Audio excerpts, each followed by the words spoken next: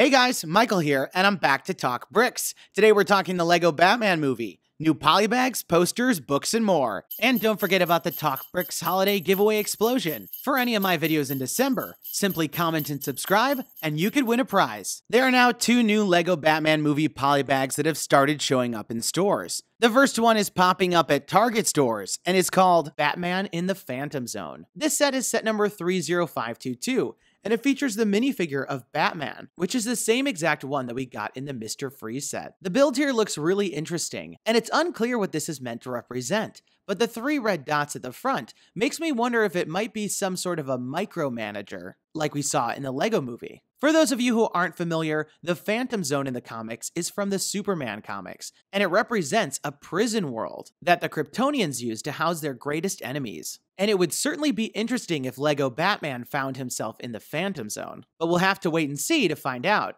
The other polybag has been found at a Legoland Discovery store, and it's set number 30523. The Joker Battle Training. This set is a simple build with a dummy of Batman, and the Joker with a large 6-stud stud shooter. The dummy build of Batman features the Batman cowl, and plenty of pieces that pop off. The Joker minifigure that's included is the one with the long coattails, and he features this insane gun, as well as a base most likely to help him stand up, as he uses the dummy for target practice. I was also able to find a few more of the poster images that you'll be able to buy at local stores. These posters look a lot like the previous ones that we've seen, with some really great imagery, as well as some really funny jokes. Here we can see a quote from the Lego movie, where he says, "I only work in black, and sometimes very, very dark gray." I really like this poster with tons of funny Batman expressions, and my favorite of the bunch might be this one of the villains taking a selfie. And I really like that the phone he's using is meant to look like an iPhone. Lastly, we get a wanted poster for the Joker, which has the same graphic as the 2x2 tile from the Lego collectible minifigure series. Another cool item coming out for the movie is from DK Publishing,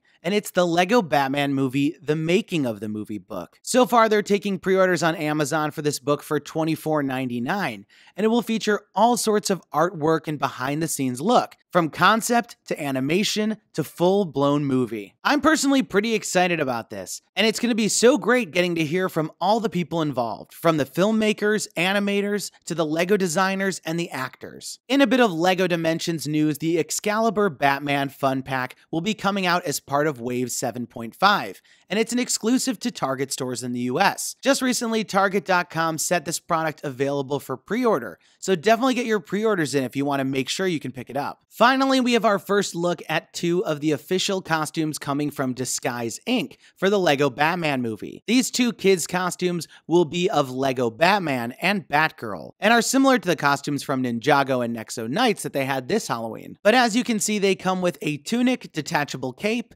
pants, a mask, and a pair of hands. These definitely look a little bit silly. The only thing wrong with that is that they don't have one that'll fit me. So the Lego Batman movie news never stops coming, and I can't get enough of it. February 10th definitely can't come soon enough, as I can't wait to see the movie. But definitely let me know your thoughts in the comments down below. What did you think about the polybags? And will you be picking up any of the other stuff? Don't forget, your comment enters you for the TalkBricks holiday giveaway explosion. You must be a subscriber to win, and definitely turn on notifications to find out when my next video is posted, because I'll be announcing the winners at the end of some of the videos. And if you like what you saw here, don't forget to leave me a thumbs up down below, and subscribe to make sure you don't miss out on any of my upcoming videos. That's all the time we've got for today. Thanks, and have a good one.